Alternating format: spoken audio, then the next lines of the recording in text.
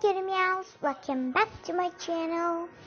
Today I'm going to show you how to keep your profile picture in your YouTube. So let's get started.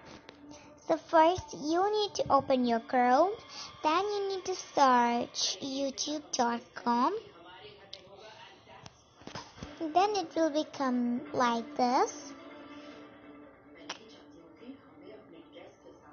And if you have not clicked here, and you need to click on desktop side. Wait. First, First click on these three dots, and then click on this desktop side. I have already clicked, and now after doing that, click on your profile. A little bit of slow.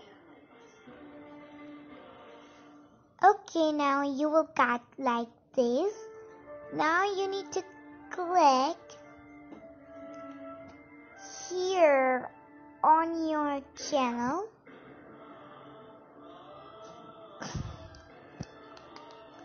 Then after clicking here, you need to click on your profile picture once.